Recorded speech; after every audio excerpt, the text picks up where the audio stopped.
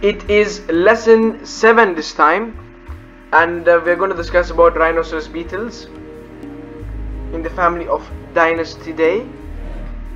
They're actually known as the strongest of all animals, and the reasons behind it is really shocking. The Dynastidae are among the largest of beetles, reaching more than 15 centimeters, which is actually 6 inches in length, but are completely harmless to humans because they cannot bite nor sting. Most are actually black, grey or greenish in color, and some are covered in small soft hairs. Another name given to some of these insects is the Hercules beetle, because they possess a strength of Herculean proportion. Some species have been anecdotally claimed to lift up to 850 times their own weight. That would be equivalent to me lifting 9 fully grown male elephants. It's actually 65 tons. The common names refer to the characteristic horns borne only by the males of most species in the group. Each has a horn on the head and another horn pointing forward from the center of the thorax. The horns are used in fighting other males during the mating seasons and for digging also through soil, which they go and hide during the day. The size of the horn is a good indicator of nutrition, as even I said in one of my videos. The bigger the horn means that the beetle has been receiving more nutrients during its larva stage, and it has a more physical health. Rhinocerosbeetles are relatively resilient. A healthy adult male can live up to 2 to 3 years, and that we can say it's a lot for an insect that small. The females rarely live long after they mate. Dynastidae or Rhinocerosbeetles are the subfamily of the scarab beetle family, Scarabeidae. Over 1,500 species and 225 genera of Rhinocerosbeetles are known. Many Rhinocerosbeetles are well known for their unique shapes and large sizes. Some famous species are, for example, the Atlas beetle, Calcosoma atlas, common Rhinocerosbeetles, Psilotrupus ulysses, elephant beetle, Megasoma elephans, European Rhinoceros beetle, Oryctes nasicornis, Hercules beetle, Dynastes hercules, Japanese Rhinoceros beetles or Kabubotomushi, which is scientifically named as Alomirina dichotoma.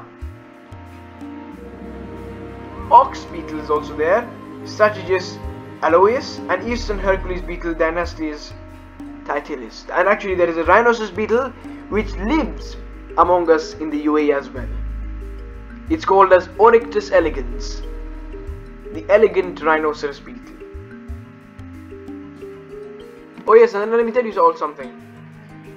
People actually think cockroaches and beetles are very similar, and indeed they are not.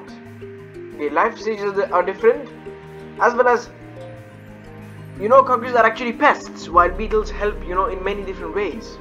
They recycle organic nutrients, they help pollinate some plants, and actually there are some pets for many people as well.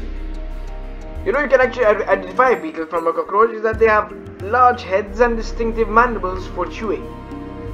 The beetle is typically smaller than a cockroach and has a harder body because of the exoskeleton.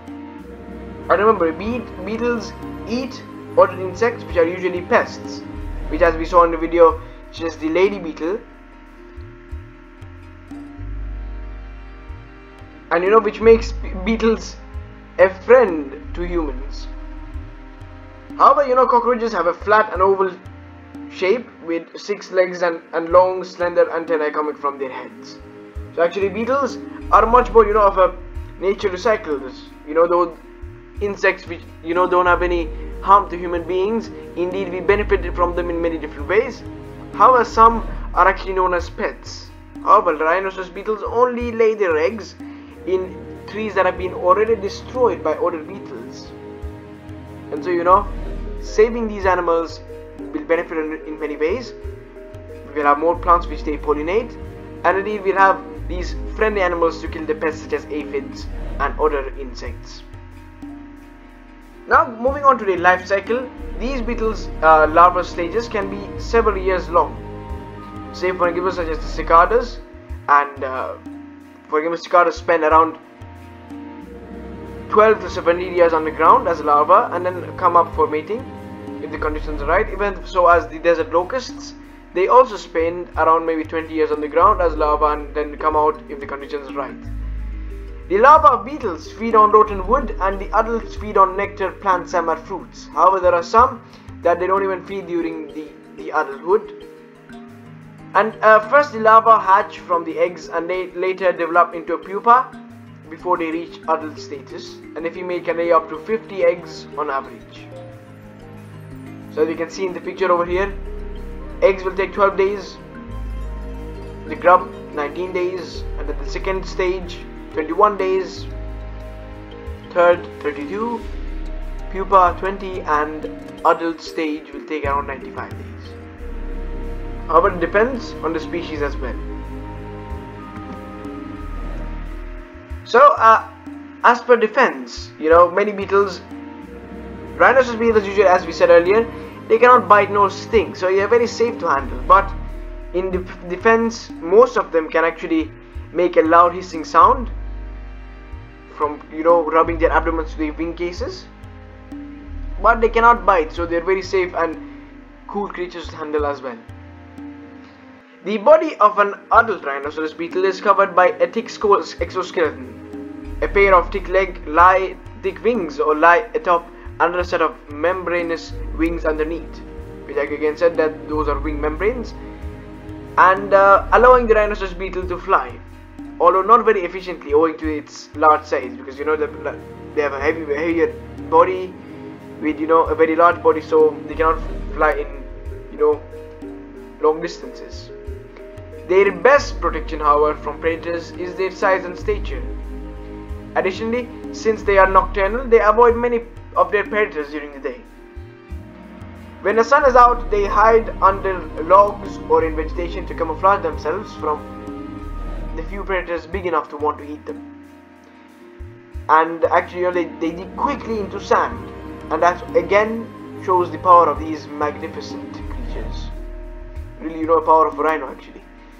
If rhinoceros beetles are disturbed, some can release very loud hissing squeaks, as we said, and the hissing squeaks are created by rubbing their abdomens against the ends of their wing covers. And these aren't actually voice noises or vocal cords. Instead they are actually produced when the beetle rubs its abdomens and wings together, like the same way as crickets do so. And the giant horns. Again, the horns depend on nutrients, how much nutrients they have received, but some are really magnificent, and I would wish to see one of them alive. Because climate change and such problems are actually reducing their numbers. Even people seeing them as pets and being scared of them, they are actually killing them as well. But seeing these magnificent beetles that really look like mythical creatures is really something of a dream. One way the beetles use these extreme experiments is to dig themselves into leaf litter and soil to escape danger. Their horns also help them to do this, and the horns of the male rhinoceros beetles are used to, drive other males away from a female beetle during mating rituals. The horns of the males are used for fighting, both over females and for feeding sites on trees, logs, and even crops. The horns are used not to inflict injury, but are to force rivals from the disputed area and just remove them, wherever they are. In spite of their fierce appearance, these beetles are harmless and feed only upon plant material. The male Japanese rhinoceros beetle, for example, wields a huge forked horn on his head, which you can see on the top right, and it looks like a juicing weapon, and the male uses it to pry and flip other males off a branch. But it's also a billboard, a prominent and completely honest advertisement for males' quality. The horns are extremely variable. Small males have small, heads, so they have small horns as well, while big ones have, larger horns, which actually got prongs, that can grow, 2/3 of their body length. Well-fed beetles may have larger wings and bodies than the poorly fed ones, but they have much larger horns as well. Hi, Sana. I want to ask, where are they mostly found? That's a very good question, actually. We can actually, it's very hard to find them during the larva stage, but usually at night you go near to parks and desertish areas where it's actually moist, relatively moist. You can actually go and find them like moving around.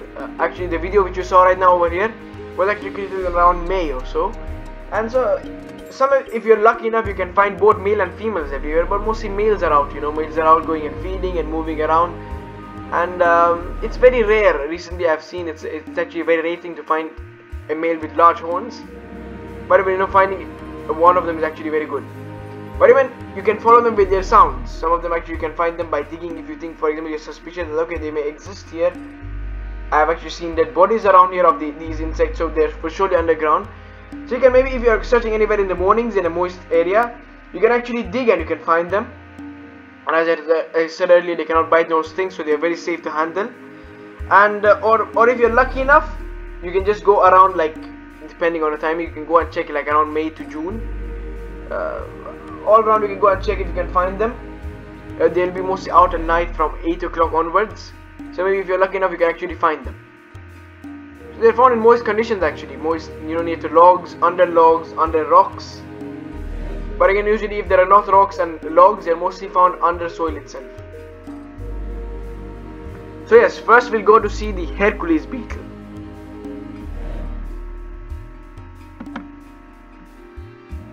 And you can see here two males are fighting. I don't know over what, of course over food, I think. And so yeah, the adult Hercules beetles feed on fresh and rotting fruits, and they have been observed feeding on peaches, pears, apples and grapes in captivity. And the Hercules beetles, called as Dynastes Hercules, which you can see the scientific name up there as well, is a species of Rhinoceros beetle native to the rainforests of Central America, South America and the Lesser Antilles. It is the longest extant species of beetles in the world and is also one of the largest flying insects in the world as well. Male Hercules beetles may reach up to 173 millimeters, or if you can say 7 inches in length, including the horn, making them the longest beetles on Earth. Yeah, the diets actually that their larvae also feed on, which is actually they are actually saprocoelophagous, which means they feed on rotten wood, in which they also reside, during the 2-year development stage. And the adult of the Hercules beetle species are capable of creating a huffing sound, generating by again rubbing their abdomens against the electra or wing gases, to serve as a warning to predators. And within their native rainforest habitats, the adult beetles, which again are nocturnal, forage for fruits at night and hide or burrow within the leaf litter during the day. And now the awesome part, we can say, is that the combat behavior between males. It has been observed that male Dynastes Hercules will engage in combat to win possession and mating rights to a male. For a female, we can say. Male Hercules beetles typically use their large horns to settle mating disputes. These fights can cause significant physical damage to the opponent, but may also include possible damage to the female in process. During fights, the males attempt to grab and pin their rival between the cephalic and thoracic horns to lift and throw them. The successful mate, the male wins mating rights with the female. The next we have got is the Atlas beetle, Calcosoma atlas. So the Atlas beetle is a very large beetle in the family Scarabeidae, found in Southeast Asia, and the males have actually 3 prominent horns, which you can see in the picture as well. And the species is named for Atlas, the giant Greek mythology who supported the skies. Calcosoma atlas, like other beetles of the genus Calcosoma, is remarkable for its size, as is common in the Scarabeidae family. Males are larger than the females, reaching a length of 60 to 130 millimeters, which is 2.4 to 5.1 inches. And the females are about 25 to 60 millimeters, which is 0.98 to 2.36 inches. The larva of the Atlas beetle is known for its fierce behavior, including biting if touched. Unverified reports exist of larvae that live together fighting to their deaths if they have insufficient space or food. And even they combat behavior between males. Males have specialized horns on their heads and thorax that they use to fight with each other to gain mating rights with females, and also for food as well. The next we have got is the Mollecampi beetle, Chalcosoma mollecampi, which is again a species of almost Atlas beetle. It's actually, they are characterized by having two large horns forward projecting on the protonum or thorax, and another larger forward and upward projecting horn on the head. They also have a distinct metallic luster, which is the reason behind their genus name, which derives from Greek chalco, and is the combining of chaklos, meaning copper. Males may measure up to 110 millimeters, which is actually 4.3 inches, from the tip of the head horn to the end of the electra, which is the wing case. Females are actually much smaller, usually only 45 to 60 millimeters, which is actually 1.8 to 2.4 inches, and lack horns. Atlas beetle males are renowned for their 3 horns, 2 on the pronotum and 1 on the head. Owing to environmental conditions, not all larvae grow to similar sizes. And those that live in harsher conditions, adult beetles become small. In small males, the horns are very short and the head horn extends almost vertically upwards and usually has 3 small prongs.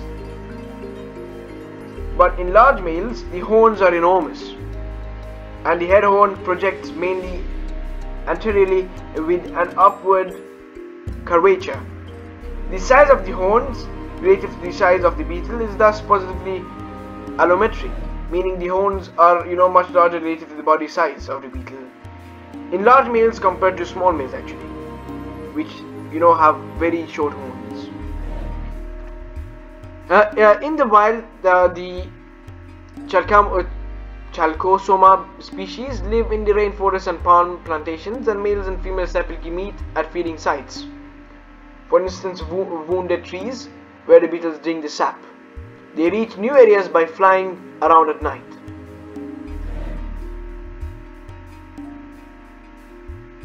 As the other species of Atlas beetle, large males are very aggressive towards other males, but small males are more peaceful, lacking the body size and large horns to fight.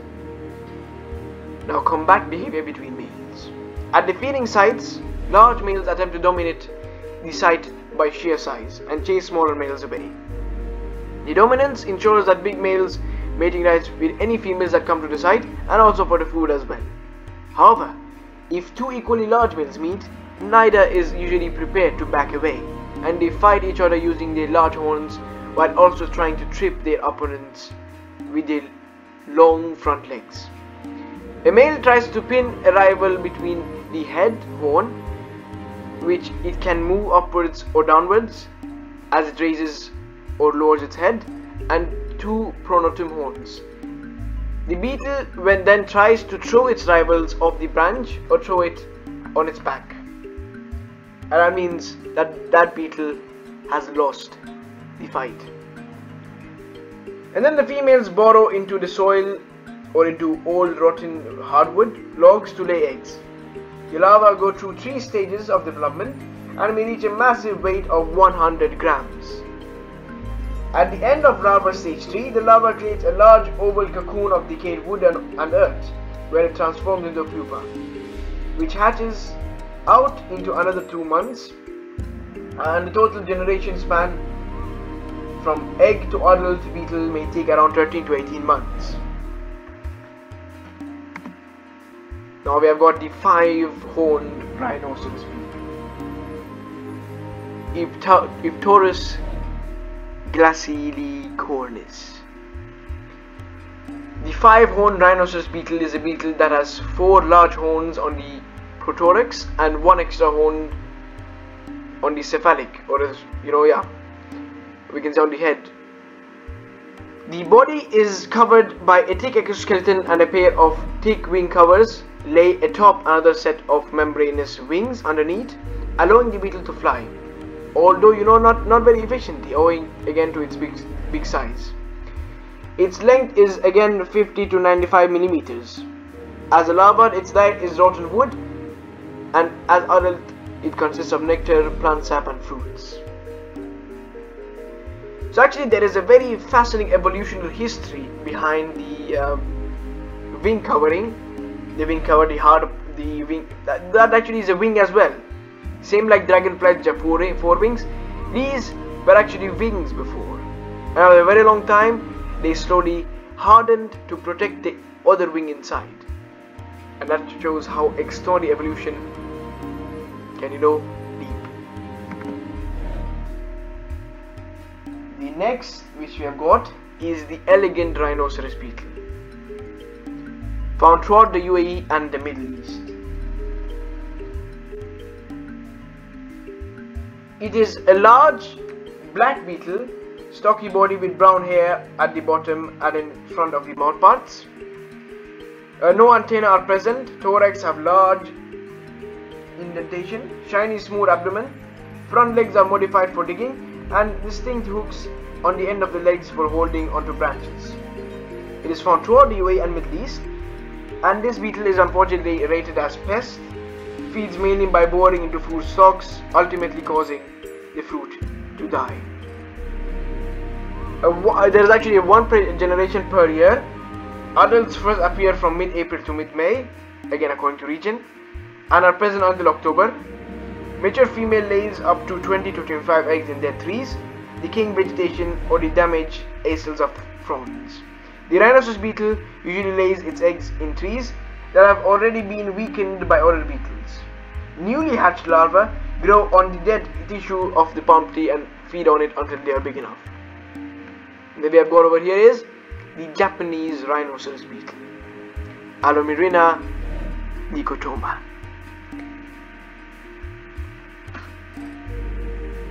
The males are much larger, again reaching a length of 40 to 80 millimeters, while females can reach a length of about 40 to 60 millimeters. Their eyes may be white or red and are able to low light levels, and this species is nocturnal like many others, and the body is dark brown while the ventral part of the body is black, brilliant, and the front legs are usually long. Like all Dynasty species, these beetles are strong flyers, although they never cover long distance during the flight because again of their large body size and the proportion of their wings. The Japanese rhinoceros beetle will live on most of its life underground, for it only lives around 4 months as an actual beetle, which is actually an adult. Its diet is tree saps, fruits and anything which is sugary, and again its compact behavior between the males. There is actually a long cephalic horn of this species that has characteristic shape in the form of a letter Y, which you can see, and it is used by males during the mating period and to maintain territories, and by means of their forked horn they lift other males off the ground and throw them into the air. In addition to their impressive and ornate protuberance, they also have a smaller thoracic horn, also forked as well. We can see it's on the top of the head. The earliest beetles will actually come out of the ground in late spring, and they will usually die around middle of September to early October, and they usually will die after mating and laying eggs. The eggs are laid directly in the ground, then hatch into a wriggling larva which usually mature in a year. But life as an adult is short. in less than 4 months. He must find and defend a territory and mate. Combat occurs between males competing for mates. Males between beetles normally die in the fall after mating many times, whereas females beetles normally die after laying eggs.